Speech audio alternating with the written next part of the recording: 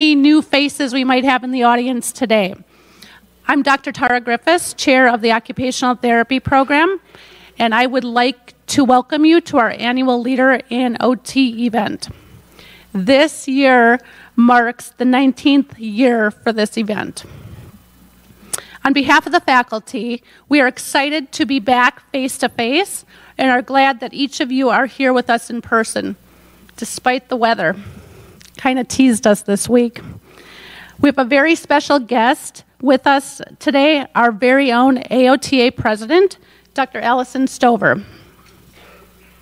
The Evening with a Leader event has been a tradition here at the university for the past 19 years.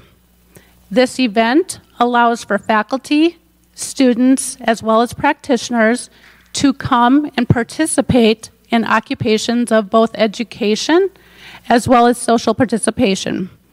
The faculty look forward to bringing leaders in the field of OT to Findlay every year and offer quality education at no cost.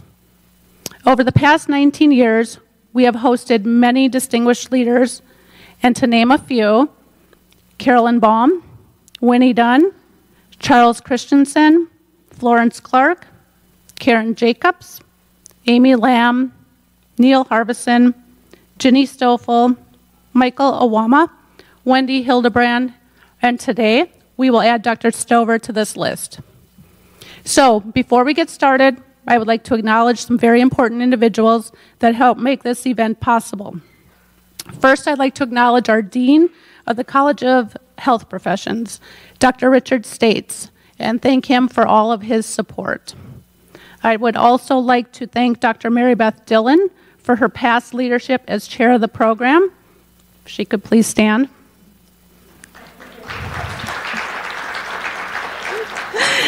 Next, I would like to thank both of our administrative assistants.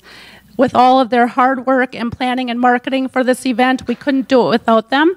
So they were seated out there, probably signed you in, both Amy Yater and Carol Wilford.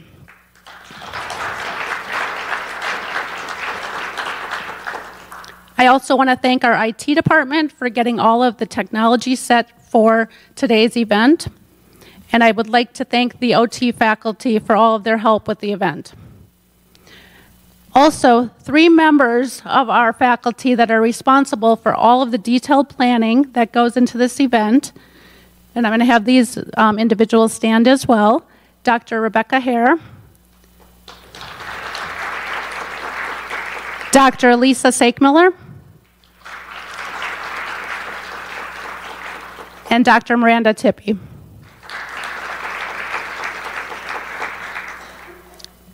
And last, I would like to thank our students. And I am sorry I didn't do this last night, but without you, our program wouldn't exist. So if our MOT and OTD students that are here today could stand, please.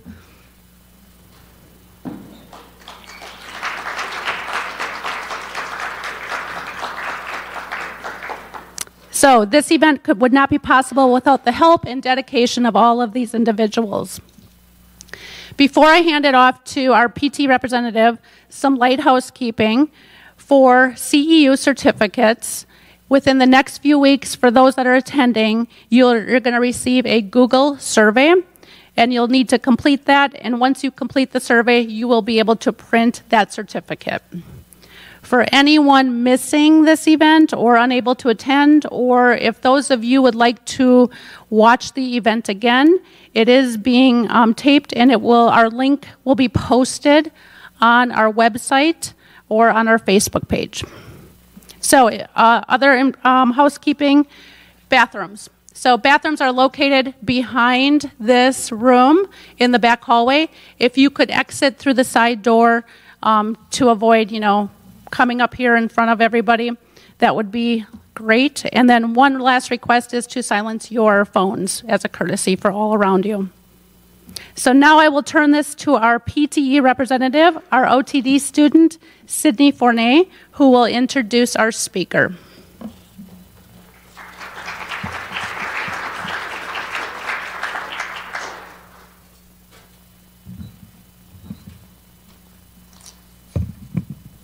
Thank you, Dr. Griffiths. We are so excited to have Dr. Stover here at UF for another inspiring topic. Dr. Alyson Stover is an associate professor in the Department of Occupational Therapy at the University of Pittsburgh. She obtained her Juris Doctorate in law with a postgraduate certificate in health law from the University of Pittsburgh. Her areas of practice expertise include pediatrics, trauma-informed occupational therapy, and holistic approaches to substance use disorder. Additionally, Dr. Stover is one of only 20 individuals in Pennsylvania holding AOTA Board Certification in Pediatrics. She owns a private outpatient pediatric practice north of Pittsburgh and co-founded a nonprofit organization that uses occupation to address community, societal, and population needs. She has served as the primary investigator and co-primary investigator on various nationally and state-funded research projects involving screening, brief intervention, and referral to treatment, or the SBIRT. In addition, she has been involved in SBIRT-Plus development and training, trauma-informed occupational therapy for the intervention of children who have experienced sexual trauma, and the use of occupational therapy in the treatment of substance misuse.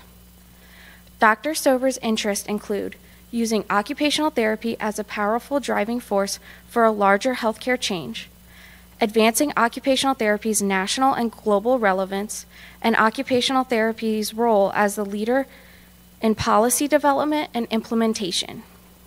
Her clinical passion is in access to care for underserved and underrepresented populations. Dr. Stover commenced her position as president of the American Occupational Therapy Association on July 1st of 2022.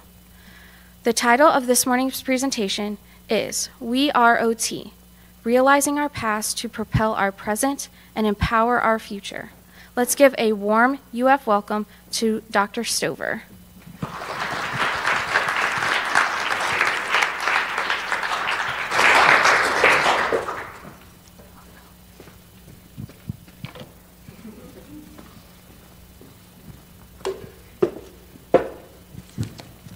Good morning. If you all had the chance to attend Dr. Hildebrand's talk, she probably began her morning with, "I'm not a morning person." So I will follow in my predecessor's footsteps and say, I am not a morning person, but I'm happy to be here. You will hear me talk regularly about how important our past, our present, and our future are, and so I hope that today what we take away from this together is an adventure, a journey into occupational therapy's past, which is really what propelled us to the place that we are today, so that we can empower what occupational therapy looks like tomorrow. So I said we're going to go on a journey. 2019, how many of you remember that year? Feels like it was eons ago, right? In 2019, children were standing far too close together, spreading germs freely, as though we all wanted to have bronchitis and that wonderful cold that went from third grader to third grader. My daughter's the one in the middle smiling, not singing at all. But my favorite is the young lady over there with her arms crossed like, I am out, people. I don't sing, I don't dance. Right? Weddings were happening, and we were enjoying them freely, traveling to get to them sometimes, being close to one another, hugging. We were traveling, going to places that we lived near to or far from, and it didn't really matter. We weren't putting thoughts into what type of level they were at in regards to disease transmission or viruses. She picked Queen. You know, her mother said Tupac, her father said Queen. And we were getting puppies, because why not? So that's my puppy dog, Denali, when we got him and we were bringing him home. He was just a few months old. We were still doing things that, helped to contribute to the balance that we experience in life. So Maybe we were running on a treadmill or running outside or just trying to pretend like we were doing okay with that very weird smile I have there.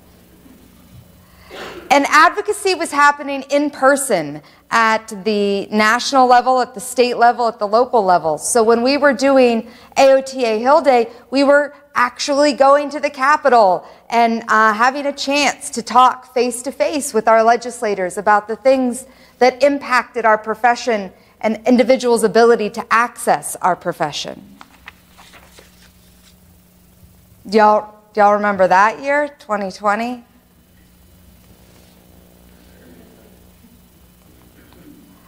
Right? At first it was exciting. Oh my goodness, it had been years since I could be home on a Wednesday, right?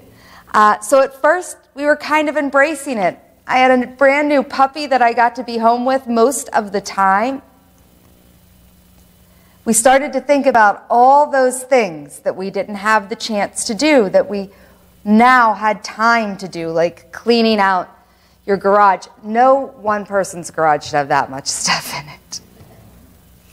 And saying, finally, I can fit my car in there again. So being thrilled with some of that newfound time to do those things that we had been putting off for so long.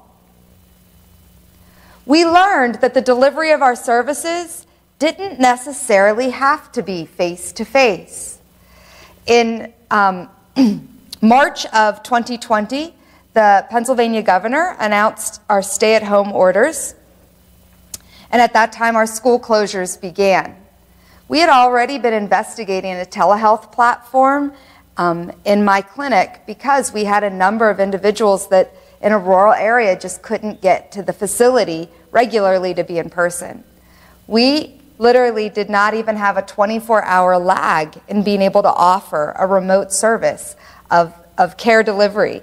So we saw this sort of new delivery of care, but not that it was new necessarily, but that, hey, it really was effective and we could implement it with immediacy. We saw that we could do a lot of things differently and not necessarily in person. I have to admit, my children are much preferred to church online, where they get to eat their cereal and sit in their pajamas on the couch, versus in what those pews are that they just can't seem to get comfortable in and someone's nudging them to make sure they're awake. And then we realized there's a reason we leave our house. We can get very bored. And then we also have this opportunity with the time to achieve goals that we hadn't done in the past, like actually getting into that half marathon at a time that you can feel proud of, that you ran the whole experience. But we were still kind of bored, because now we were really home for a long time. We learned new skills. I never thought that I would know how to cut hair. I also never thought my son would actually let me cut his hair. But we were trying new things and having fun with it. And then we got to a place where we said, I don't care anymore. Just let the dog sit on the kitchen table. It's fine.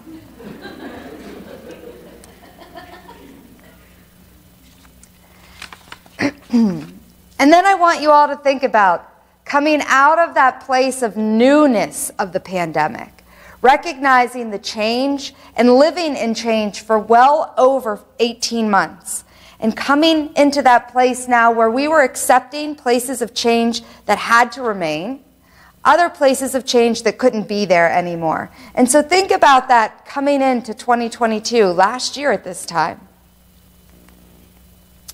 Right? So we still found new ways to do things. Sometimes church happened in person again, but with masks. That's my niece. My brother says to me, she was so well behaved, she loved it. And I showed him this picture. I was like, she didn't love it. We realized that there were some of the goals that we achieved that were really exciting and fun. And so taking that half marathon run to outside was something that we could do now in 2022. And we could do it with other people. and in spaces where we hadn't necessarily been able to go for a long time. Y'all might think that that's the puppy that you saw in the first one, but no. COVID, I got a second puppy, and then a third. We did return to being able to watch school events in person, and children did not seem to learn that when they sit that closely and breathe on each other, they are spreading everything. We returned to sports and being able to attend sports in person. That puppy we got grew up, became 125 pounds, and really thought that he was the ruler of the house. Weddings in person returned, and sometimes they were outdoors, but at least we could still hug one another and enjoy celebrating marriages. My son hates that this picture's in here. I said, look, you get to be cute all the time. This is my karma to you. So we did some of our skills. We continued some of those skills. We recognized that, hey, we weren't that bad at haircuts, and maybe we should keep doing those. We returned to travel, and we did it with a little more emphasis, a little more excitement, a little bit more joy with friends that we hadn't had the chance to travel with before, because we were now at a state of more appreciation for this ability to get out. Conference returned to in-person, and we were able to yet again meet with our colleagues and our peers and share the community of occupational therapy. We got another puppy, because why not? We did so well with that first one. And they loved each other endlessly, because now that mom and dad and brother and sister couldn't be home with them 24/7, they had each other to snuggle with. So I want to pause right now. This was a little bit of a walk, a journey, an adventure with me about some of my experiences through the beginning of the pandemic, the closures, and what it was like to go through both the experiences of balance in occupation, as well as occupational deprivation, as well as then even thinking about occupational alienation. And I want you to just pause in this place of disruption, because that's what comes to mind when I think about the experience that many of us had over 36 months and beyond. We had disruption in connection. There were so many ways that we could not connect with individuals that we were with all the time. Thanksgiving dinner might have been on our own. Disruption in connection. We weren't going out to festivities and events, concerts, sporting games with friends. We weren't able to just hang out with our neighbors. Disruption in connection. Pause. Did you experience any disruption in your connections? Think about those. We also experienced a disruption in inspiration. I experienced many disruptions in my inspiration. Many you got to observe there, like my dog falling asleep on my kitchen table and me not caring. I also thought about all the things that I wanted to do, the ways that I wanted to be able to impact my community, the new and novel and innovative treatments that I still had to learn about, the different types of policies that needed to be developed so that access to care could happen.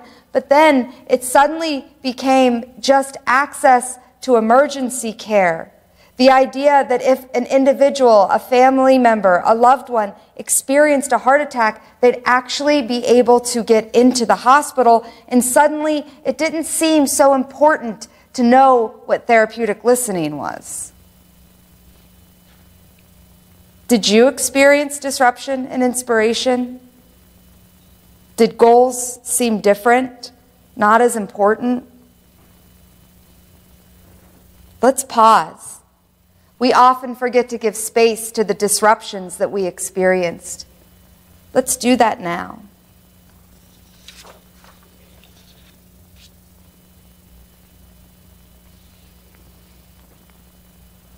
So, we move forward though, right?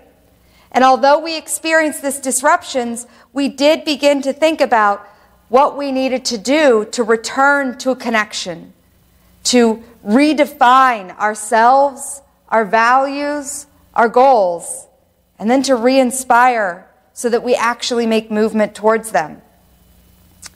As we began to move into a space of new normal, what people called, I saw that individuals were struggling regularly with pre-pandemic occupations, things that were so usual in their everyday life. I suddenly don't quite remember how to order in person, seated at a table in a restaurant.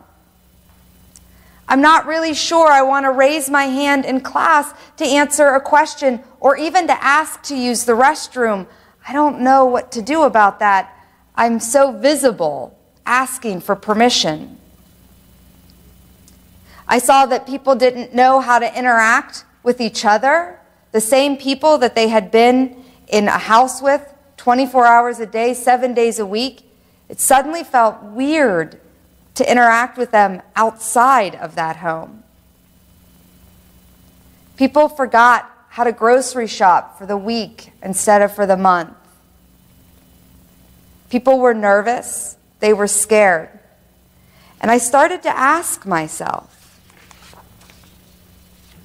when faced with disruption, who do we become? And for a long time, I wasn't quite sure. And so I read and I listened to podcasts. I talked to mentors and met new people. And then I came across this term that really answered the question for me. Reinvention. See, reinventing a profession means understanding what the disruption has done and then adapting your practices to encompass what we have learned from the disruption. According to an article by Hayes in 1996, reinvention assumes a dynamic, constantly evolving process. And I thought, wow, I could easily exchange reinvention for occupational therapy. Occupational therapy means understanding what the disruption has done and then adapting our daily life to encompass what we have learned from the disruption. Occupational therapy assumes a dynamic, constantly evolving process. Think about the very early stages of occupational therapy, where we began. We were developed in the roots of psychiatry by a psychiatrist. Mental health was at the forefront of every treatment. And then wars happened. More wars. And suddenly, our space, the necessity for us to move into the world of biomechanics became imperative. So what did we do?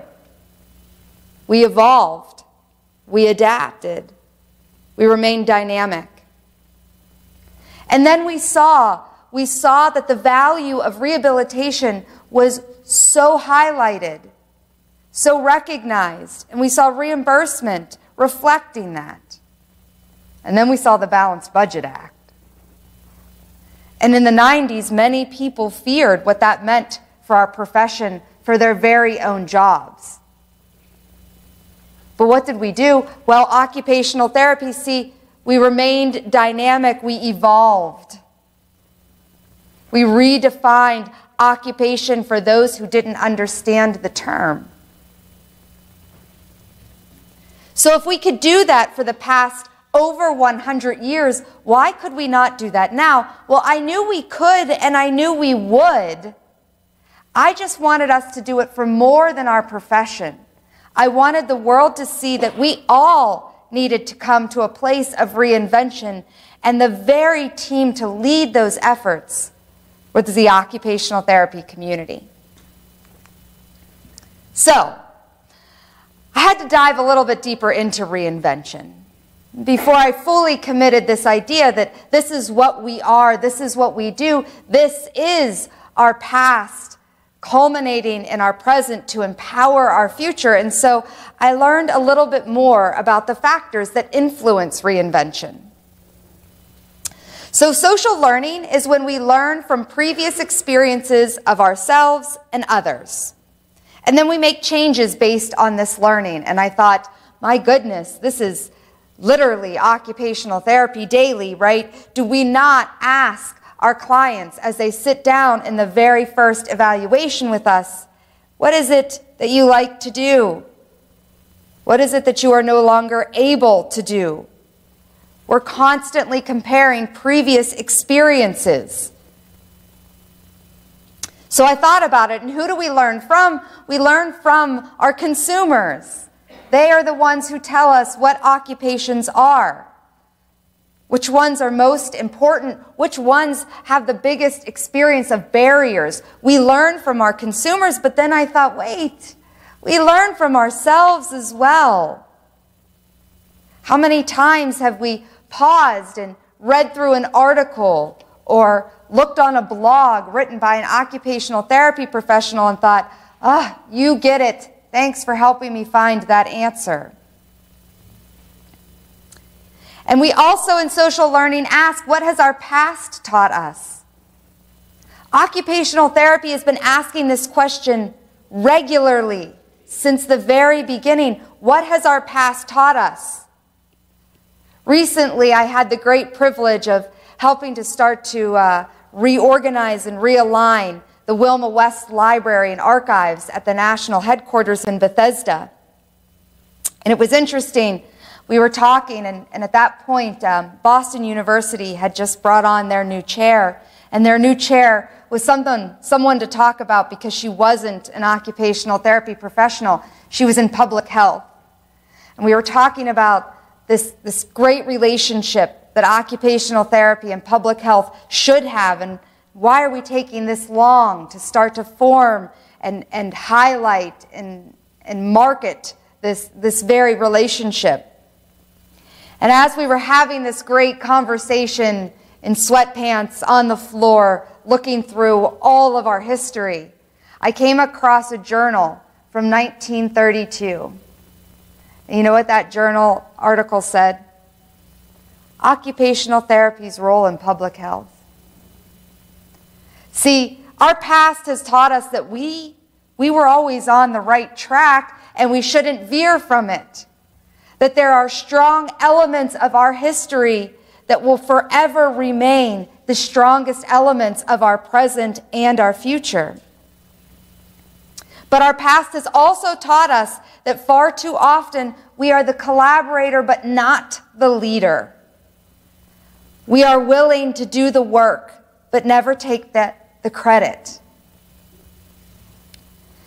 Then social learning also tells us, what can we learn from our global community? And never before have we, on such a large screen, been able to recognize and see that we shared in experiences with our global community. How many of you remember early on in the pandemic that news story of the city in Italy that people just started to play music on their balconies? And everybody was enjoying this great concert that was happening just organically, naturally, right? We were learning from our global community that connection, occupational participation was what was bringing about wellness, joy, a smile, whether we were personally engaged in it or just hearing the story. And always returning back to what do we learn from our consumers. So see, we reinvent innovations to meet the demands of our specific needs and experiences.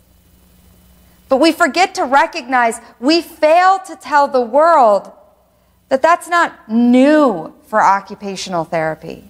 That's what we've done from the very beginning. That is our past, our present, and our future. So I started to think about this a little bit more. And in an article from 2020, Hansen and Smallwood say that you must position your organization early, and you need to anticipate the need for revival instead of reacting and then to something during the decline. So see, what we need to do, where we need to change, the reinvention that needs to happen is this idea that we can no longer be reactive to the disruption. Instead, we must become predictive of where the disruption may occur. And we must anticipate the need for revival, the need for participation. Because if we continue to react, we won't be able to really support and empower our future. We won't be able to take the lead and provide the wellness that occupational therapy has known how to do for over 100 years.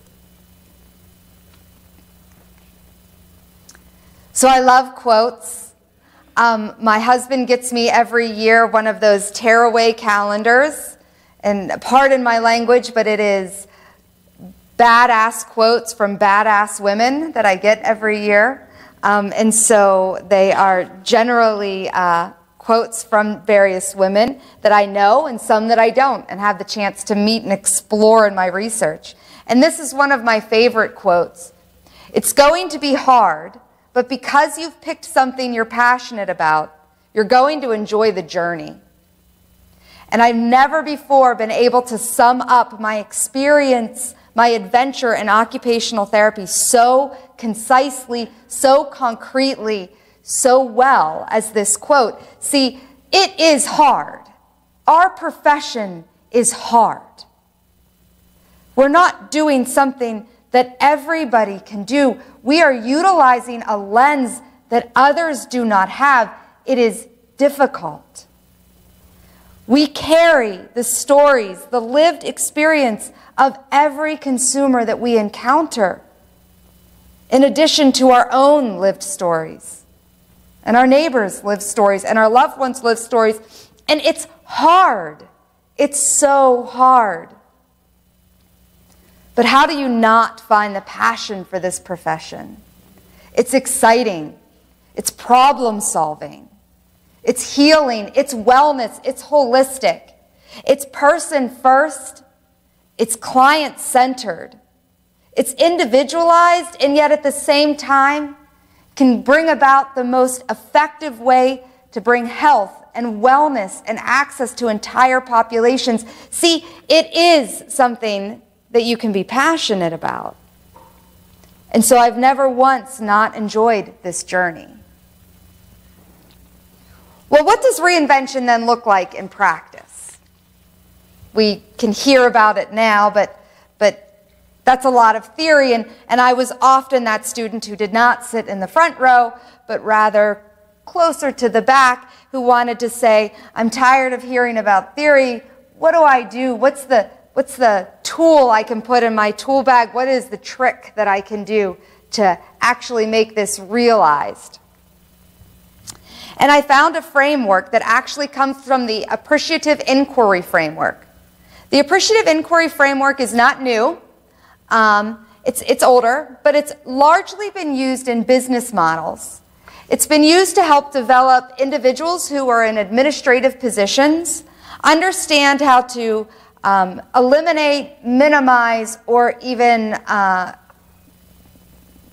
solve crisis or conflict within a business setting. And the framework really has 4 areas that you come from: disaster, discovery, design, and destiny. And although this has largely been utilized in a business world for managers and administrators, I found that it aligns very nicely with occupational therapy, with reinvention, with recognizing the power of our past to get us to where we are today so that we may empower our future. So step 1, name the disaster. The disaster, or another term that I've used that I like to call disruption. Okay, let's name it. On January 1st, 2022, Medicare outpatient services provided by occupational therapy assistants and physical therapy assistants began receiving a 15% reduction in payment. This cut was separate from and in addition to other cuts to the therapy payments under the Medicare physician fee schedule that have been imposed over the last 2 years. This reduction especially threatens access to care in rural and underserved areas where a higher percentage of services are provided by occupational therapy assistants and physical therapist assistants. It's a disaster.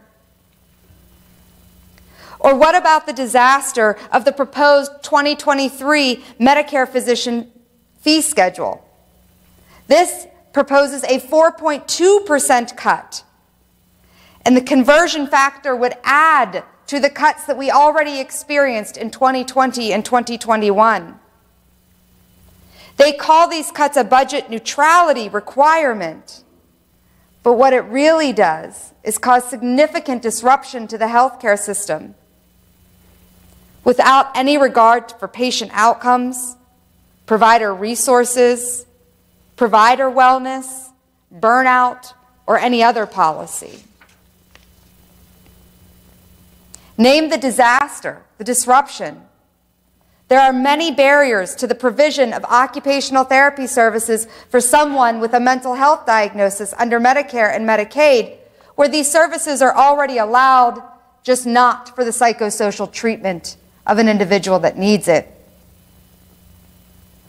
According to research published in the Proceedings of the National Academy of Sciences, since the COVID-19 pandemic, average life expectancy is down by 1 year for everyone. However, for our Black and Latino neighbors, this reduction is 4 times higher than in our average. According to NIMH, 24.5% of women have been diagnosed with a mental illness versus 16.3% of men. According to the National Cancer Institute, individuals who have experienced less opportunity in education from any race are more likely to die from colorectal cancer before the age of 65. Can you think of disasters or disruptions that you've personally experienced with your neighbors in your community? I think identifying and naming the disaster is not hard.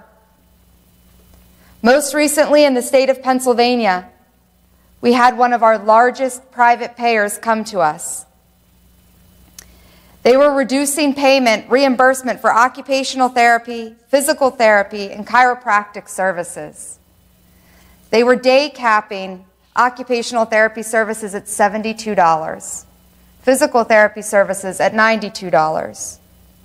These are services that were largely being reimbursed anywhere between $150 and $210.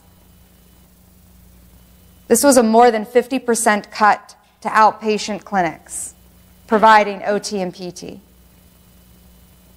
The disasters, they're not hard to find, and they don't stop happening.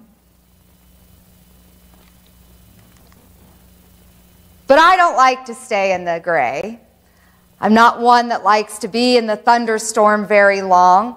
I'm a realist. I recognize that there's disaster, but I'm an occupational therapist, and I know that you don't ever have to live or remain in the disaster. There's always something we can do to get to a better place, and so step 2 becomes a much more exciting place to be, and that's the place of discovery. See, reinvention requires us to know the details.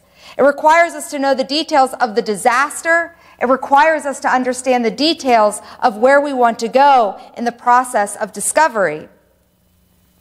It will require our response to emerge from evidence. And the evidence doesn't exist just in our classrooms. The evidence exists in the experience of the occupational therapy professional, of the occupational therapy scientist, of the consumer of occupational therapy.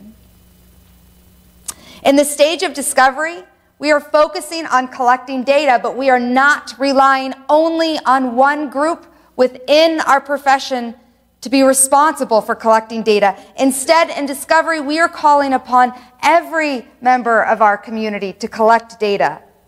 Data that can serve as a well-rounded base for the next step. Reinvention requires us to report on success, and without collecting the data, we'll never know if we succeeded. So what do we do during this discovery process? We identify our stakeholders. Our stakeholders must be inclusive of our entire community. Students, future potential students, educators, faculty, staff, clinicians, occupational therapy scientists. These are all stakeholders within our community alone. We must also think about our communities, our neighbors, our consumers, payer sources, policymakers, referral sources. We then must be very articulate, concrete, and specific, intentional. What is included in the data? What are the measures that we are looking for? Outcomes become so important. Name them, say them often and regularly. And as we collect this data, we must work as a group, as an entire population, to analyze what that data is telling us. Step 3, design. So I spoke a lot about design last night. That was a very primary component of my talk, was how do we design then these responses, these occupational therapy solutions to the disaster, the disruptions that we're feeling, experiencing, and seeing. So in design, we must identify the themes that emerge. The themes that emerge within our consumers, the themes that emerge within ourselves. Look at things like the triple aim and how we've really morphed to understand that a quadruple aim is necessary. That triple aim, we had thought about consumers and the experience of health and wellness, but we forgot to think about ourselves. In the quadruple aim, we add clinician wellness. In the quintuple aim, we add health equity. So we must identify those themes, like health inequity, like clinician wellness. And then we must produce frameworks for implementation. We must also produce the evidence by collecting the data, analyzing the data, and then, most importantly, something that we as occupational therapy professionals often neglect to do, we must disseminate the knowledge, take credit for the work that we have done. I think about the work of Deborah Young that I mentioned yesterday in Delaware, working for the government in the development of emergency response procedures for the entire state. Deborah always introduces herself first and foremost as an occupational therapist. She signs OTR/L on planning for the state. And then there's this great podcast, The Uncommon OT. And just listening to some of the episodes demonstrate how occupational therapy professionals all over the country are designing opportunities to reinvent our profession in a way that we are producing something meaningful for the population and for ourselves. Megan Blau talks about being adaptive design consultant and an interior decorator. Laura Park Figueroa talks about occupational therapy in pediatric nature-based entrepreneurship. Sarah Zara talks about occupational therapy in podcasting. Krista Fromm, she talks about occupational therapy in copywriting. And Angela Fuentes has an excellent episode on occupational therapy and telehealth with refugees and immigrants in schools. I could go on and on and on. What I hope is not that you just hear innovation coming from these individuals in these topics, but that instead you hear reinvention. This is not completely new to our profession. These individuals are not going out on their own doing something that occupational therapy has never heard of. They are taking our lens that has been developed over 100 years ago and applying it to the present needs to empower the future experiences. See, what these individuals are doing, what I talked about last night, what I continue to believe is that the marrying of our past with our roots is the only way we can meet the demands of today and ensure that they don't exist again tomorrow.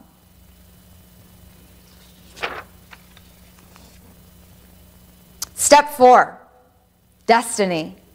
This is a step I like to live in. This is that step that really says, where are we going? Where do we want to be? What is the goal, the outcome of all of this? So, in destiny, the appreciative inquiry framework tells us that we must focus on 3 main things. 1 is empower reinvention through implementation, regulation, and legislation adoption. Statistics say that it takes anywhere between 10 and 14 years for research to be implemented into regular practice. Students, don't let that happen. Read that article and then do it. Try it. Show the clinical world that that evidence is meaningful right now, not in 14 years. Talk to your legislators. Let them recognize how important, how valuable, how necessary occupational therapy is. Get them familiar with our profession before we even ask for recognition in legislation or policy or regulation change.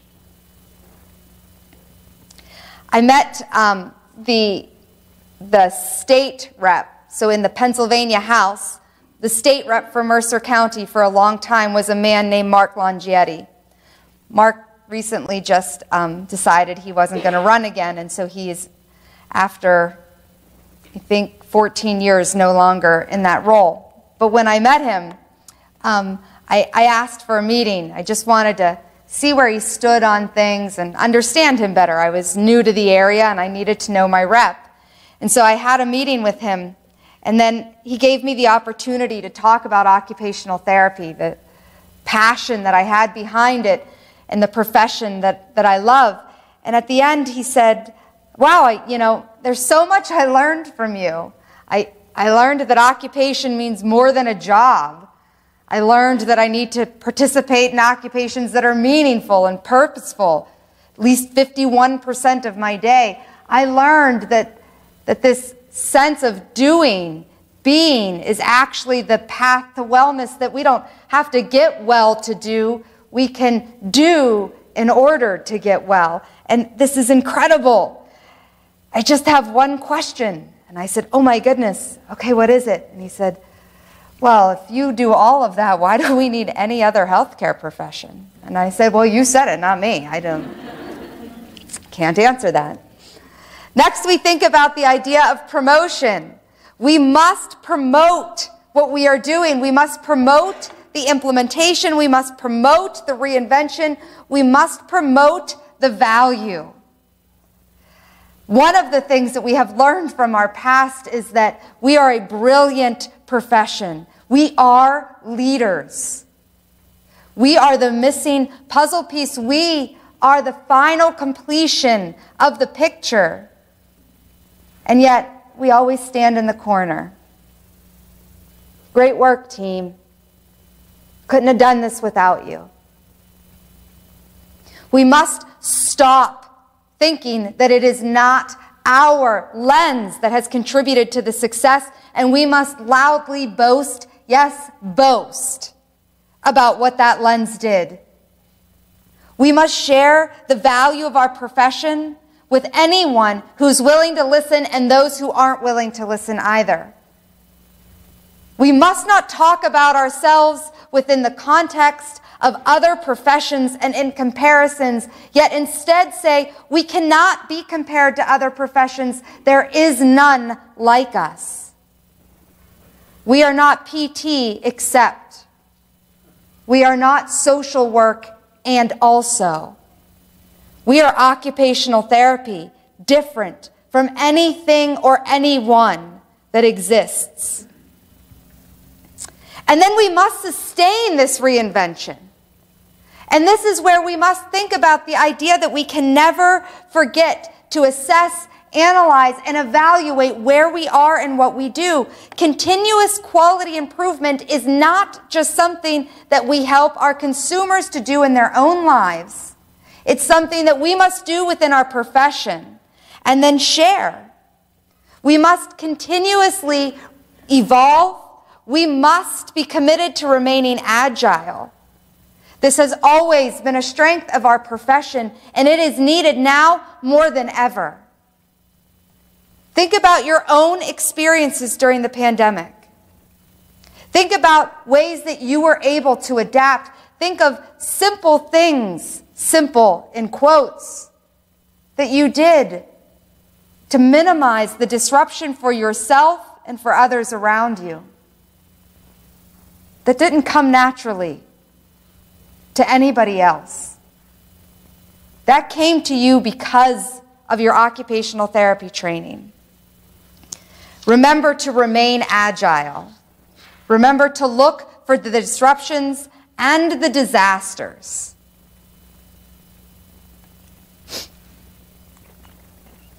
All right, so I'm a peds therapist. Stand up, everybody. It's morning.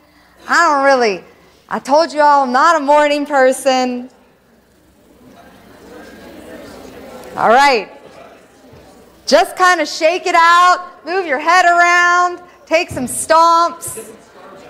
Yes.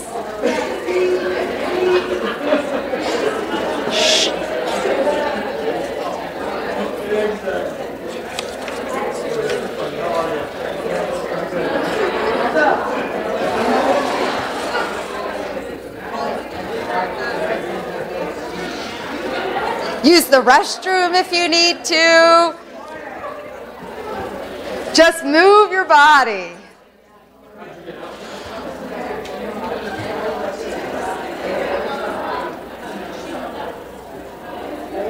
I'll tell you this, there's water up here for you if you need it.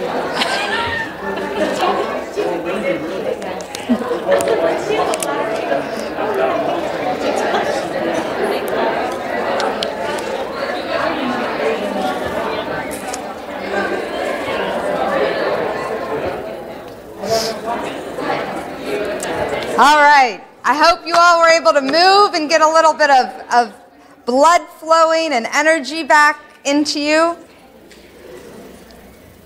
I always like a good shake break. If you all attend annual conference, you'll find we have like salsa dancing, right? Like, what other profession is like, so we need to integrate salsa dancing and a conga line into our annual conferences, right? Like, it's us, because we know that's what you need. All right. So, one of the whole purposes that we really move to this space, that we talk about it, is that there's this end goal of reconnection, right? That's where we started, this place of disruption. And we wanted to get back to a place of reconnection. How do we reconnect?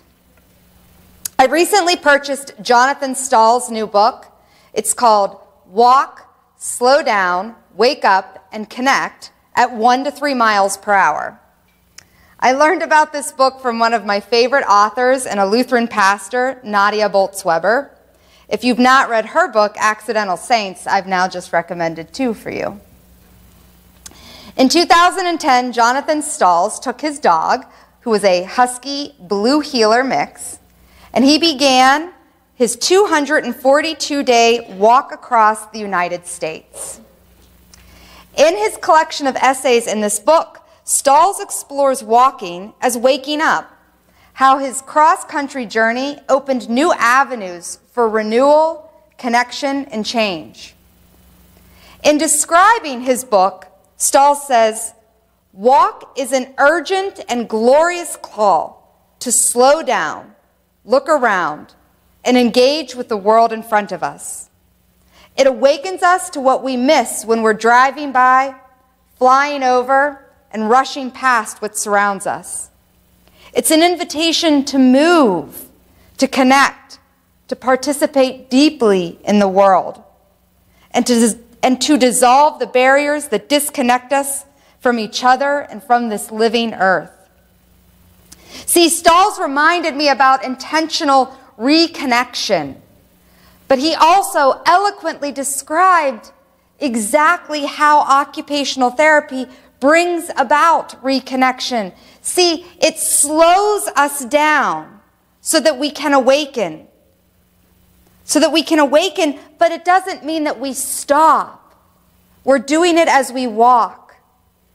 We're invited to move. We invite others to connect. We invite, we help, we support participation, deep, meaningful, purposeful participation in the world. We dissolve barriers. We eliminate disconnection.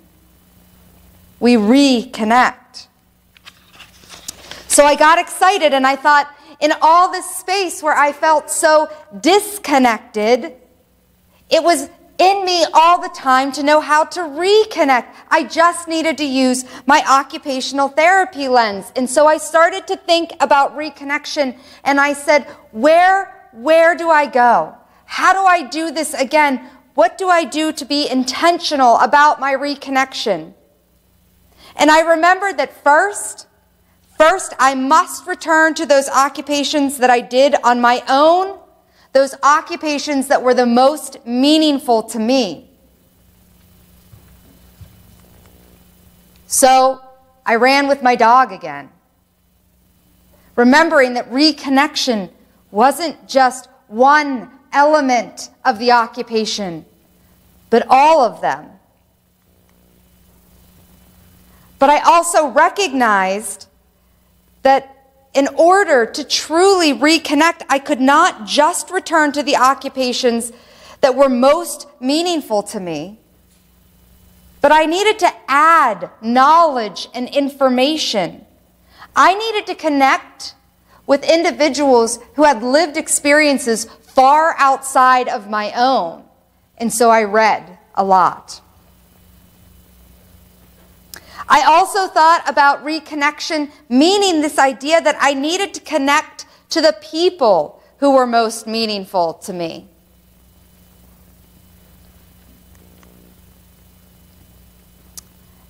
And I needed to make sure that those people knew that they were the most meaningful to me. I still had to participate in those occupations that were preferred, new, or just completely done for want only. So yes, I still binge watch very terrible shows and podcasts. Some of them are better than others. A little bit high quality material versus just entertainment value. I recognized that I could attend and participate in my occupations in new and old ways. Attending church in person, as well as attending church on the couch, eating my cereal in my pajamas. I recognized that there were things that I did in isolation that I enjoyed and I could use to funnel reconnection by doing them with others. I remembered why I started the clinic. and began to think about the plans, the goals, the projects that I had before I was disrupted. So see, I connected to myself first. I explored myself first. What were the occupations that I need to do? What are the occupations that I was expected to do? What are the occupations that I wanted to do? And was I ensuring that balance for me was a priority? Then, after reconnecting with myself, I recognized that I needed to reconnect in other ways. So I must inform myself beyond what my lived day-to-day experience was like, beyond the lived experience of my neighbor, my consumers, my family, and my friends. So I started to read the newspaper, watched news stations that I had not previously watched, signed up for informative podcasts. See, it's not easy to start reconnection if we are isolated in our knowledge. We must inform ourselves of things known and unknown. We must inform ourselves of things we agree with as well as those we disagree. We must be comfortable in having that knowledge and hearing that message.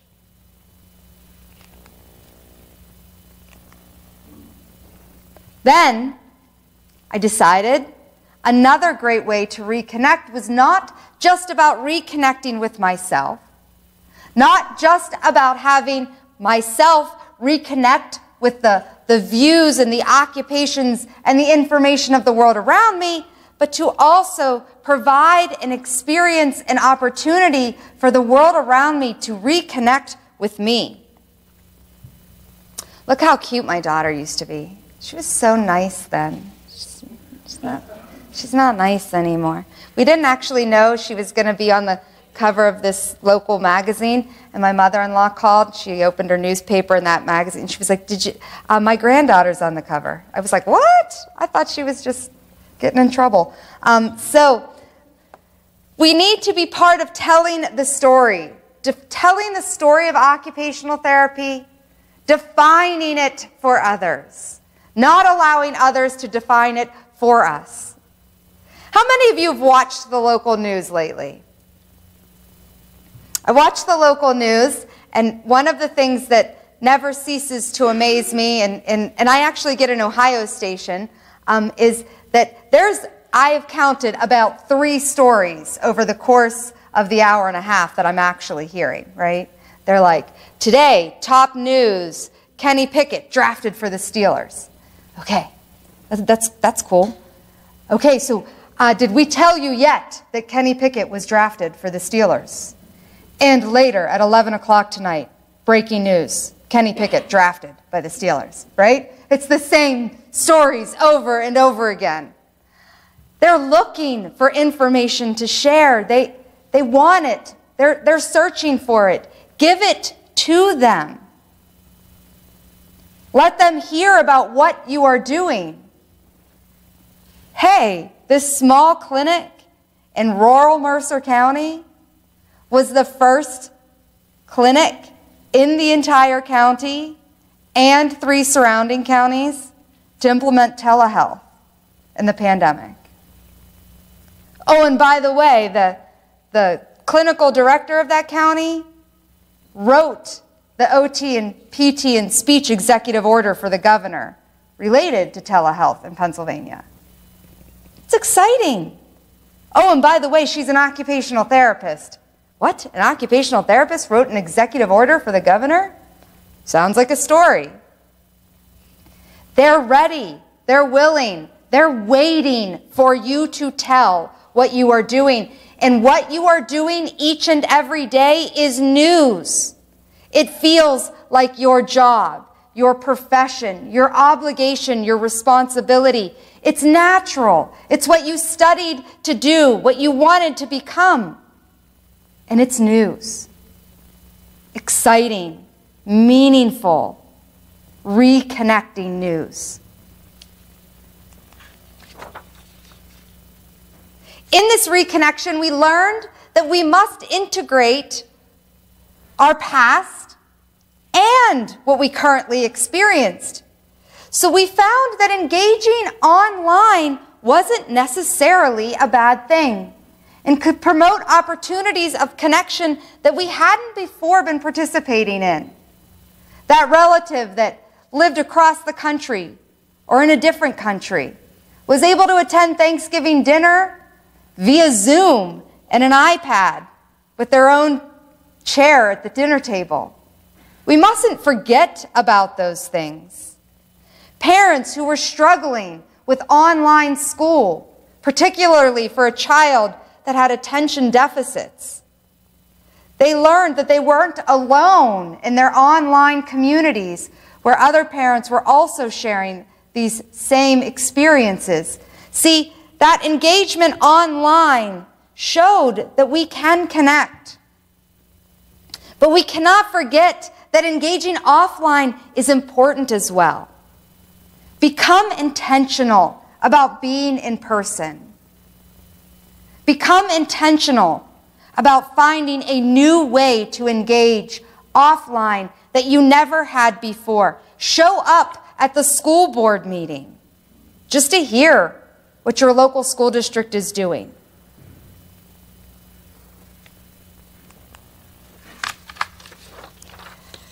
Look for grassroots organizations. If there's anything we recognize, we know that people really did want to have meaning and purpose, something the occupational therapy community has always known. But we also found that when we don't have an intentional meaning and purpose, not only does that contribute to disruption in our wellness, but it starts to make us feel even more isolated. So look for those grassroots organizations that share the values of occupational therapy, that share the mission, the beliefs, the goals. How can you become involved with these organizations? How can you make them informed about occupational therapy while also moving forward in a meaningful outcome? Reconnect sometimes means connecting where there wasn't a connection before. Volunteer. How do we learn about our community? How do we know what others' lived experiences are? But through opportunities to share narratives. And there's never been an easier opportunity to hear the narratives of others than through volunteering within various different programs in our community. People now more than ever have needs that they are expressing. Let's show them that we are willing to fill them. But while we're filling them, we want to hear them. We want to learn their narrative. Connect with your neighbors. Connect with yourself.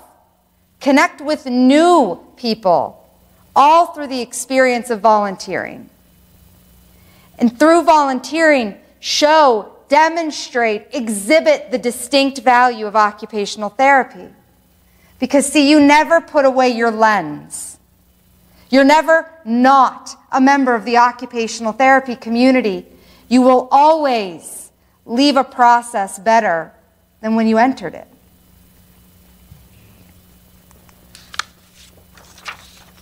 I would be remiss if I did not talk about the meaning, the importance, and the value of getting involved with your professional associations and your political action committees. Yes, the Ohio Occupational Therapy Association should have your membership. They need it in order for you to have the practice, the ability, the autonomy to live occupational therapy. It must be well represented in your state, and the best people to do that are the Ohio Occupational Therapy Association. Join and be a member of AOTA. We can only represent the needs the passion, the value of our profession if we know it, and we know it through membership. We were talking yesterday. I was talking with PTE. Where'd she go? There you are. Well, I was looking for you over here.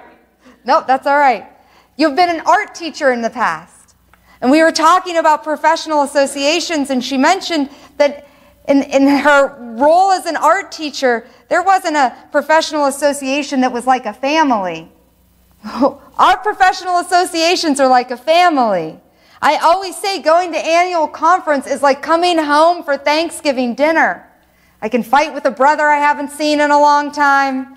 I can hug a cousin that I've missed.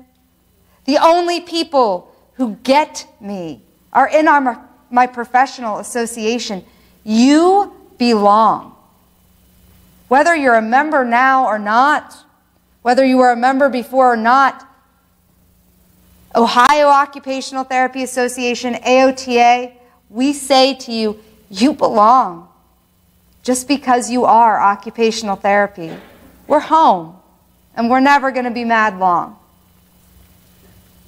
We can't make movement without our political action committees. They are the ones that build the relationships and ensure our representation in meaningful and necessary legislation and regulation. It is through the political action committees we ensure that the right people are making the decisions, and the right people are the people who value occupational therapy. And so we must be involved, and being involved can be what it is in your life right now, what you have the space for. Membership, reading the newsletter, volunteering for an event, volunteering to be the president. It was funny when I first told my family, I think I'm going to run for president of AOTA. My daughter said, but I like President Wendy. And I said, thanks, kid. She's like, well, I got to vote for President Wendy. And I'm like, well, I'm glad that A, you can't vote, and B, President Wendy can't run again. So thanks for the support, kid. She does love her President Wendy. My son said, does this mean I get to travel with you? Because I'm well aware that occupational therapy has a lot of females in it, and I would like to meet them. And my husband said, oh, I think that sounds great. It's not like you'll actually win. So this is wonderful. And then I did win, and I don't know what happened. The three of them didn't talk to me for a couple of days. I think they were processing. But in the end, look, it doesn't, right? I'm a mom, not a great one. I'm trying to be. I'm a wife. I love my dogs. I'm an occupational therapist. I'm a business owner. I'm an advocate. I'm a daughter. I'm a sister. I'm an aunt. I'm a sister-in-law. I'm a lot of things. And none of them say I can or can't contribute to this profession. It is my passion and my love for occupational therapy that says, hey, our organizations need you, and each of you have a passion and a love for our profession. And so our organizations need you in any capacity that you can participate. So find those ways. Raise your hand. Volunteer. Be a member. Be a leader, because, see, occupational therapy, our lens in and of itself, it makes us natural for these roles.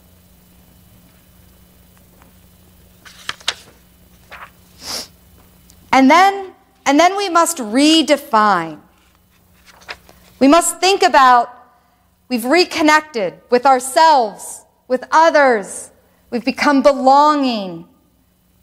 We know where we can go and how to understand the experiences of others. So now we must take this opportunity to redefine occupational therapy, not for us, but for all the rest of the world that doesn't truly recognize our deep, distinct value. So I think about occupational therapy in 2019, and I think about the way that many people recognized or defined occupational therapy outside of our community. They knew that we worked with children, that we had things like ball pits and hand fidgets. They recognized that when their grandmother had a stroke or was experiencing some early decline from dementia, that we came in and we supported their ability to do things that they needed to do. That's how the world really understood occupational therapy in 2019. And it wasn't a bad definition. It was just a very limited definition.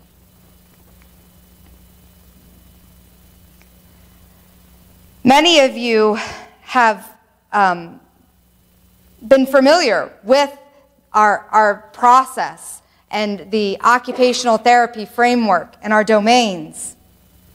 See, achieving health and well-being is a topic of even more conversations than usual. And although the understanding of occupational imbalance is improving for society as a whole, the appreciation of occupational participation in this journey is still overlooked. We recognize what happens to us now when we can't do. But we still are not a society as a whole that understands that it is the participation, the satisfied participation, that is meaningful. Most healthcare professionals see that health and wellness is an avenue to support and promote an individual's ability to participate in everyday activities. However, occupational therapy professionals see the doing of everyday activities, particularly those that are meaningful and purposeful, as the path to achieving wellness.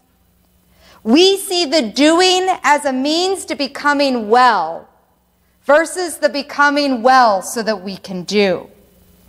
This is still so undefined in our society. See, they recognize that we're not well when we don't do, but they still think we have to get well to do. They don't know that it's actually in the doing that we become well. I think often about the article that was released in 2016. The only profession that we spend more money in an acute care setting that reduced readmissions was occupational therapy. Because it is in the doing we get well, not getting well to do. We must make this a central theme, core to the defining of occupational therapy today and moving forward. So we reconnect, we redefine, all for what? All for the opportunity to re-inspire. So what do you think of when you hear the word re-inspire? I think of Helen Keller and Annie Sullivan, two women who inspired us to think about individualizing education to meet people where they are.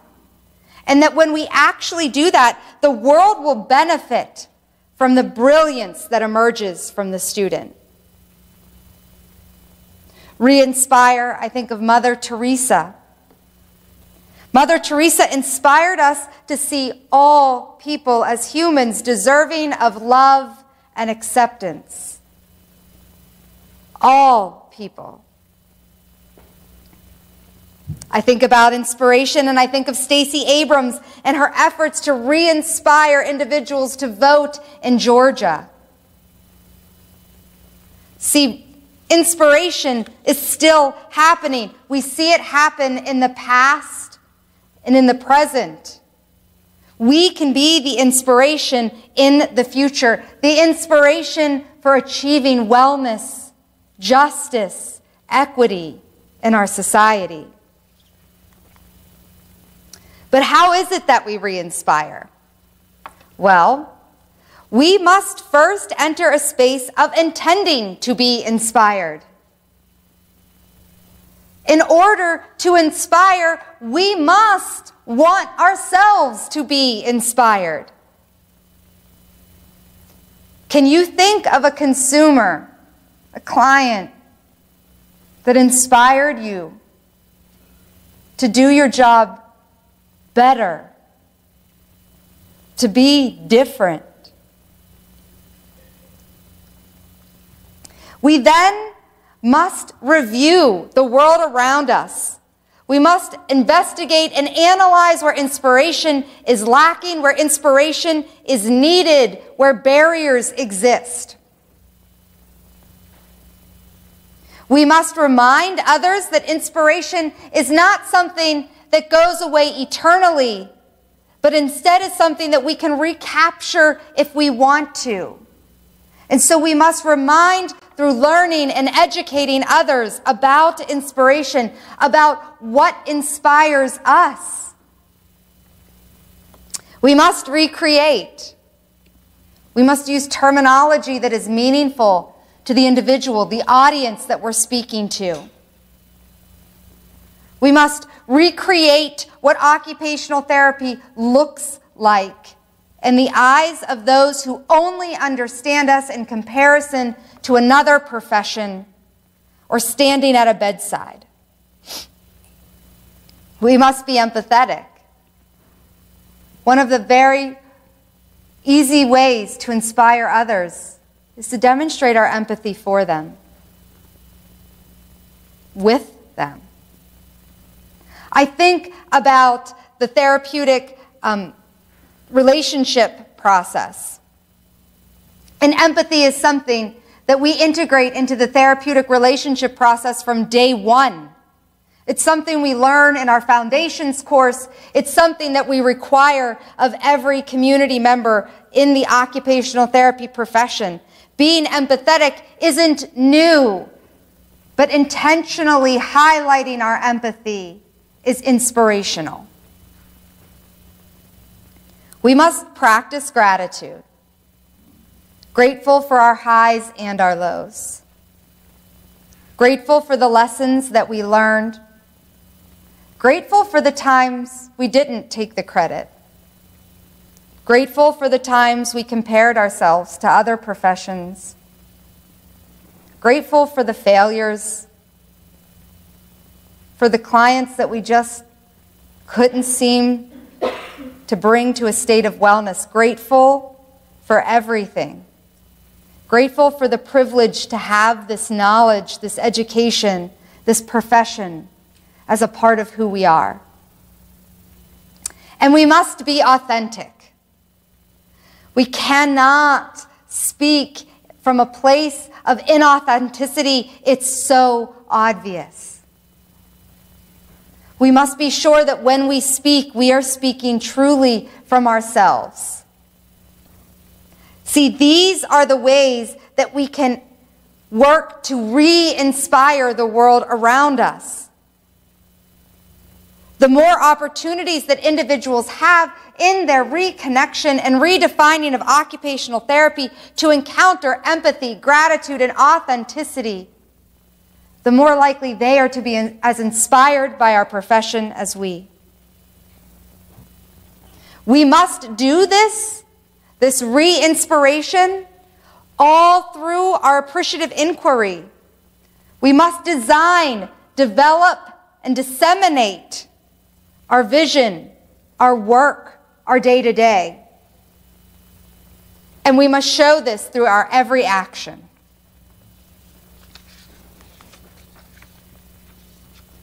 So, I ask you now, will you join me on this journey, this exciting journey of reconnection, reinvention, re-inspiration? Will you be a member of the occupational therapy family? coming home to fight with me at annual conference, or to give me a hug, or to go get as much free food as possible at the expo when it opens? Will you be the reason that someone else's whole world is shifted and changed because you've been able to reconnect, reinvent, and re-inspire wellness for them? So thank you, and I am happy to take questions at this time.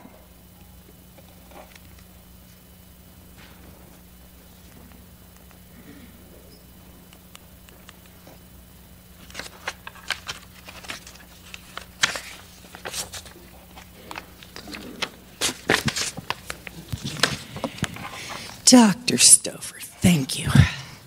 I honestly resonate and appreciate everything you've said, and I feel re-inspired just by listening to you. And I hope the students do too. I just want to, I don't have a question. I'm an educator too, so I have to say something, right? Dr. Dillon and I are on our local Alcohol, Drug Addiction, and Mental Health Services Board, where great work is being done, and people even in this community don't realize that much of the work here is being recognized nationally, which is awesome. I'm glad that out of 18 board members, 2 of us are OTs, which is awesome. But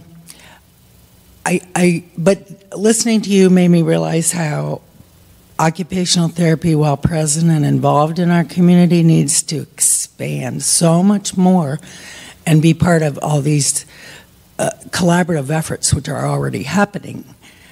So there are always places for students too to come to board meetings or other community agencies and see what's going on there.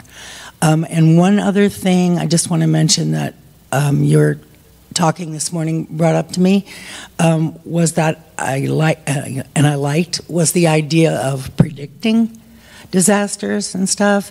And an example, for instance, which we all need to be aware of everywhere, wherever you practice, is that the COVID money that was given to families at, I think, the end of this month or next, very soon, is going to be significantly decreased, which is going to mean more homelessness, less food, difficulty with rent, all those problems that people already had magnified way larger, So, there's a disaster waiting to happen.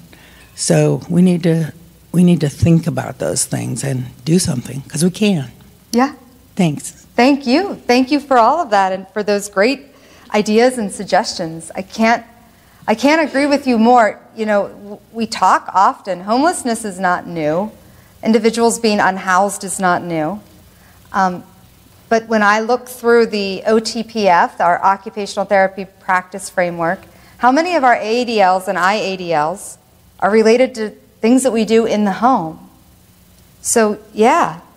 If we think about who should be in the place to disrupt a system that has not yet been able to support individuals who are unhoused, it's us. And sometimes that means creating how somebody gets to do those ADLs successfully in a place that is a shelter or a place of safety or one room. So yeah, there's a lot of disruption that we are experiencing and we are going to experience. And it's our obligation to be a part of doing and wellness through those. So thank you. And thank you for your work on the board for drug and alcohol.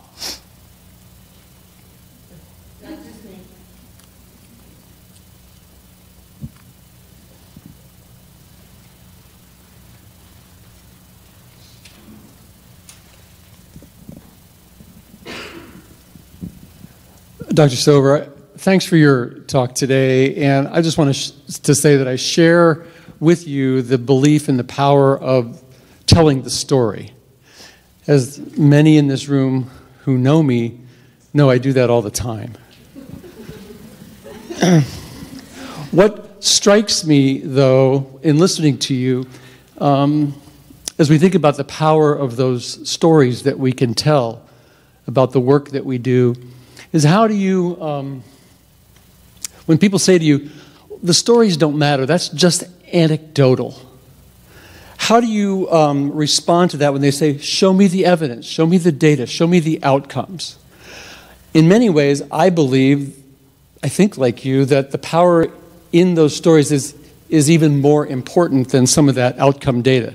But how do you respond on sort of the larger scale that you find yourself at places where people might want that kind of information? Yeah, that's a great question. So, you know,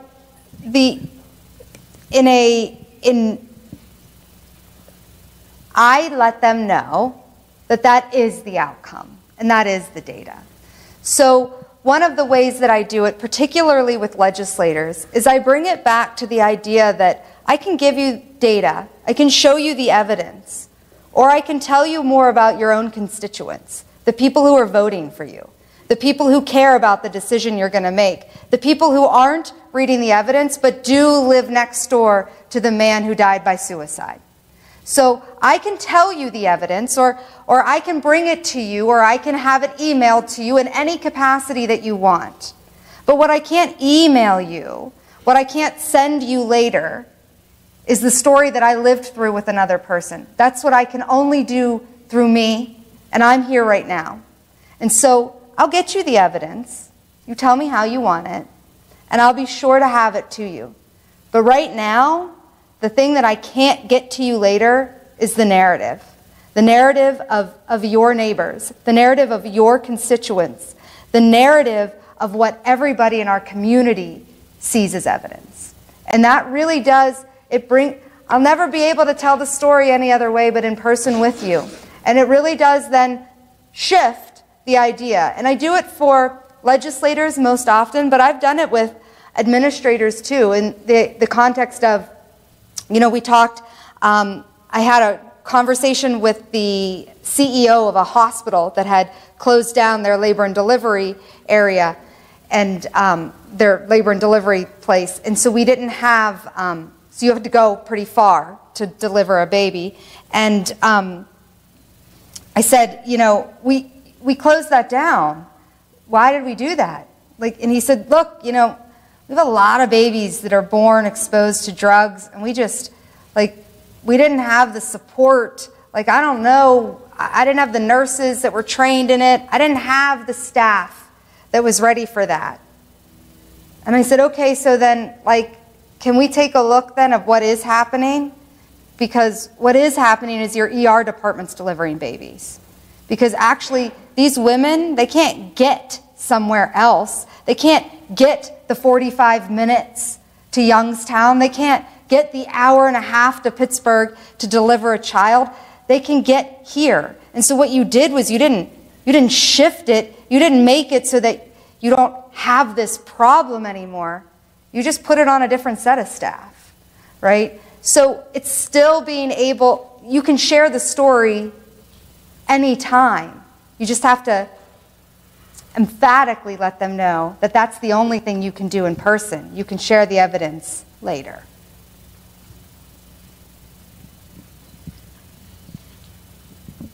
Hello. So a topic that I am very interested in personally is looking at inclusion, which we know as inviting others into a space that we've created and taking that even just a step further into belonging, in which we allow our clients and individuals to create that space with us and make them more comfortable there. And as occupational therapists, I believe that's something we'll have an expertise in, is meeting our clients where they're at. So I've really enjoyed hearing about your experiences and how you've been able to meet people at those places of their lives. And I was wondering if you just had another narrative or two you'd like to share with us where you've taken that extra step to create not only an inclusive space, but a space of belonging for them. Wow. Wow. You know, I probably have a million and none all at the same time. I think the biggest thing about being inclusive and creating a sense of belonging that we often neglect to recognize is being cautious and being non-judgmental. So I remember working with a mom who had been using heroin, but we were working together at the methadone clinic. She had already had her child, and she was talking to me about, she had 5 children to 4 different men, and she'd said to me, like she still said it in the way that she condemned herself, right? She's like, well, I got 5 kids to 4 different men, and the only reason that they're not to 5 different men is because 2 of them are twins, so they had to be from the same guy, you know? And so I took this approach of just sheer curiosity with her, and I was like, wow, I cannot really navigate or manage or hear 2 kids regularly talking to me. Tell me what that's like when all 5 are talking to you, right? So it's finding that place of curiosity that can begin to build the space of belonging. Being curious, I think, is one of the best tools I've ever been able to use to create that inclusivity. It eliminates the judgment. It's like, wow, I wouldn't even know what that's like. And so I'll tell you a recent story. We had an individual that we are seeing through cyber school, and so it's an online visit, and some regulation or rule changed, and now all related services have to happen in person, and we can either go to the home or they can come to us. And this family does not, there's no driver, transportation is very limited, and so we had regularly told them, well, we can go to your house. And there's a lot of reasons, no, make appointments, they wouldn't answer the door, you know, all of that. So I just, instead of like doing the whole like, hey, we have to get these, I have to report if you're not showing up, that kind of thing, I just started talking to them about their day, right? Like, so I said to Dad, like, Dad, it feels like maybe we're not hitting the right time of day for you. Like, can you tell me a little bit about what your day looks like? I mean, I'm sure there's a lot going on. So we talked about the day. We kind of did like an occupational profile. And so over the course of 3 weeks, I just, with curiosity, asked him about him, his life, his experience with his kids. And finally, he said, you know, I think it could be all right. He's like, I know we're going to be home at this day at this time. And actually, another one of my therapists was going in, and I said, well, I'm going to be sending Annie in. And he says, great. And Annie came back, and her eyes were huge. And she said, there are 8,000 cameras in every room, watching every outside part of the house. I don't know what they're afraid. So they're afraid of the zombie apocalypse. And so they like lock up, they have like their whole basement is filled with food and supplies, and they have video cameras to see where people are coming in and going. Look, they didn't trust me yet. They didn't trust any of us yet. I could have been a zombie. And that's a very real fear to them. It's also now a very real fear to Annie, unfortunately, after going in there. But you know, it was just about being able to be curious, build that trust, and then to get invited into the space. You know, it was like incredible to hear that they are just so private, that they're so afraid of these outside bodies coming in, and that they're watching constantly, and that we were able to go in. It was like a really, like, it gives you this invigoration, like, wow, we were able to get there. You know, I don't know that Annie would say the same thing. She's not really excited about going back. She's kind of afraid of all the cameras, but you know, it's being there in that place of curiosity, of caution, of non-judgmental, and not giving up. You know, I think our greatest tool often, too, is our occupational profile. How often do people actually get asked what their day is like, what they do throughout their day? Just tell me what it looks like, from the really mundane, boring brushing your teeth to the, like, exciting, I almost got in a car accident kind of thing. And so I think by nature we build inclusivity and belonging through that.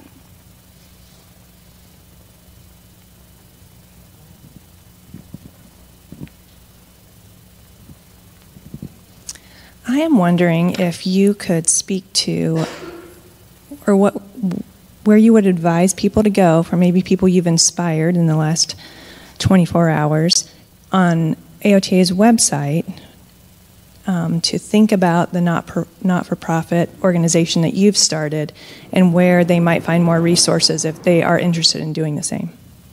It's a great question.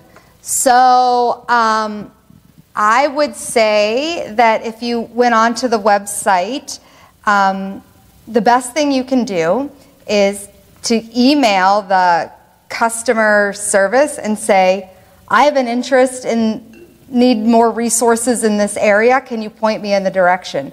AOTA is and always has been a very people-forward organization. A lot of the benefit in the membership is this idea that there's so much knowledge and experience that exists in the staff, and they're so ready and willing to share it. That yes, there's resources on there, and you could find them, and you could do the search, but I'm impatient. So what I often do is I just email the customer email address and say, can you just connect me to the right person, and they will. That's, I think, the fastest way. The other thing is like, I always look, you know, like the board members, our email addresses are on there, our bios are on there. Like Victoria Garcia Wilburn was just elected into the state house in Indiana. She's now a state rep, and she's done incredible like nonprofit work and building nonprofits, and it's all in her bio. I would email her. Like everybody's really responsive to email. So like when you have specific questions or specific resources you're looking for, send an email. Someone will respond. And I know like some people love the new website, some people hate the new website. I don't really want to debate the website. What I will say is I am not tech savvy, so I'm not sure you could build a website that I could ever find anything on, but that's another reason that I'm always a go-to email, because I'll put in search, and the next thing you know, I'll be like, I'll be in like Woofit or something. It won't happen for me. So that's what I'd recommend.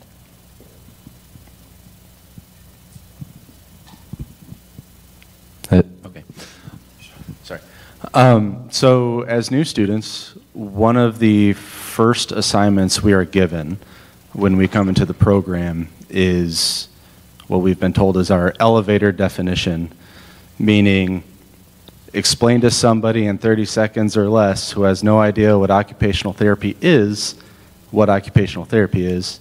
So as the president of our organization, I would regret if I didn't ask, what is your elevator definition of occupational therapy?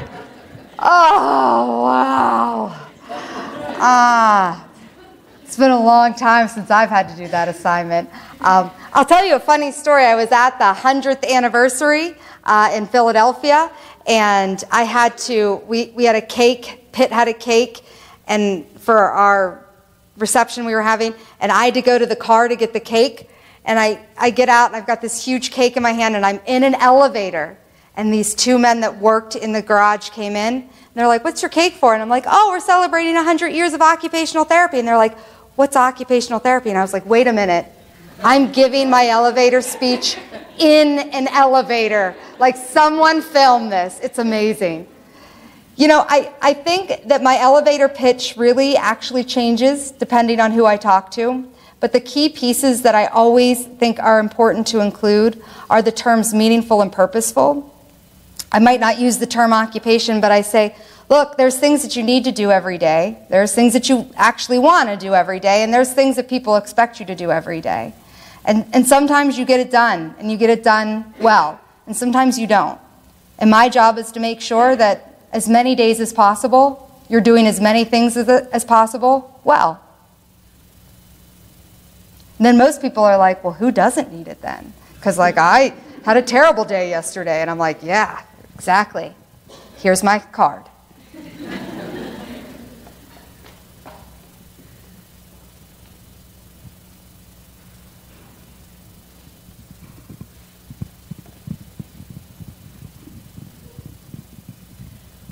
I wrote it down. So you've talked a lot about judgment and how, as an OT, we need to take a step back and not allow our personal ethics and opinions affect our relationship with clients. But a topic we have been talking about is self-stigma and public stigma that can affect our own beliefs as well as the clients. So how do you work through these issues to ensure you provide the best care for your client? So, you know, I think it becomes much like occupational therapy. It becomes very individualized. But again, I go back to that place of curiosity. Being curious was never what created stigma. It was determining outside of curiosity that built stigma, right? It was never the idea of, oh my goodness, I wonder why you are in that wheelchair, that made you less than. It was, oh, the assumption that you must be less than, and that's why you're in the wheelchair, that created the stigma. If you can live in a space of curiosity, then it actually helps you to not just eliminate your own bias and stigma that you might perceive, but also the individual's stigma. In sharing my narrative, there's a great amount of power. And in doing that with someone who doesn't tell me my choice was good or bad, just that they wanted to hear about it, can really start to minimize that experience of stigma in themselves. And the more willing that you are to do that with each individual client, the more likely it is that that will be something they can share and spread. They can take your curiosity with them, and they can become curious. I remember working with a woman that woman I had just spoken about, she had 5 children. She was referred to me when she was pregnant, and she didn't come. She came to me afterwards. The baby was 18 months old. The baby was of mixed race, and she was from a rural family that did not believe that that was appropriate and had some pretty extreme racial biases. And she said to me, I don't know what to do, right? Because, like, this kid's half me, and so I guess I love that half, but this kid's half something else, and, you know. So what am I supposed to do with her? Here's this beautiful 18-month-old little girl who's smiling, and she's giggling, and she's cooing, and she's doing all the things that developmentally she should do. And my husband and I had been trying to have a baby for so long, and I thought, you can't figure out how to love this child, and all I want to do is take her home. This would fulfill our lives. This is what we've been wanting for so long, right? I couldn't go there with that. I needed to know why. I said, wow, why? I'm so sorry that that's what you feel. Why do you feel that way? Why can't you love the other part of her? Well, you know, because I grew up, and you don't have a baby with someone that's not the same color as you. And I said, oh, wow. I grew up in a very diverse area. I grew up very urban, and so it was very common to have friends and family members that were in biracial relationships or were multiracial in ethnicity and race. I said, this is just a new experience for me. Tell me, like, why? What is it that, and she was like, well, I don't know. We're just different. I said, oh, okay, I can understand that. So can you tell me a little bit about what part of her you love and what part of her you don't? Because you said that there's a part you love part of her and you don't. Like, what is it that you love about her, and what is it that you don't love about her? Right? And through that, she actually got to really come to a place where I wasn't stigmatizing her for having a biracial baby. I actually wanted to steal her baby. I didn't tell her that. Probably would have been not appropriate, right? But by asking those questions, she got to see the cycle in which she lives in, the place that created that stigma in her. And I didn't judge her for it. I can't tell you she walked out that day loving her baby or suddenly saying, you know what, it's fine that she's biracial. I don't know that she did that. But what I do know is that she did get to interact with someone who wasn't judging her or her baby because that child was biracial. And so to meet one person, to interact with one person without a stigma that you believe in or a stigma that you think is placed on you is an opportunity to chip away at the overall experience for that person. She also revealed to me in later sessions that what she really hated about that child wasn't that the child was biracial, but was that she didn't have money for heroin, so she slept with her drug dealer and got pregnant. And she hated that she was able to create perfection out of a need for a substance. She didn't hate the baby at all. She hated what she did and that it could create something so beautiful. She said, how could I make such a terrible choice and yet get such a beautiful gift from it?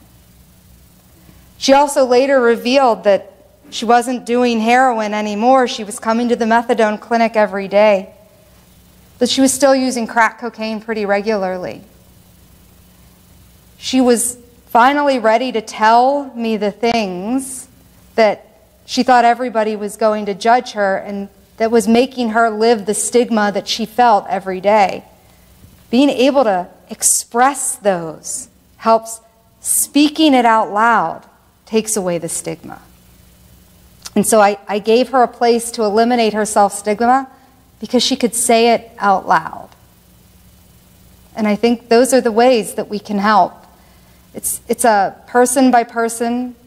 It's society by society. It's stepping out of your child stepping out of their car at the elementary school and saying, Mama's going to the meth clinic, and waving and smiling and being okay with people asking me the questions, and my daughter being okay with people saying, your mom goes to the meth clinic? And she's like, yeah, she hangs out with all the pregnant moms there, right? Like, it's just making the statements.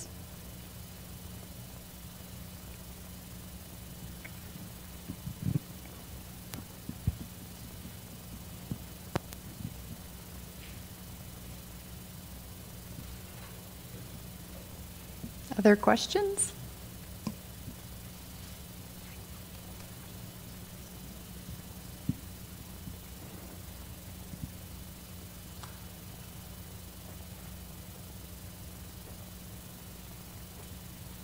Anything? All right. If there's not any more questions, we definitely want to thank Dr. Stover for being here. Let's give her a big round of applause.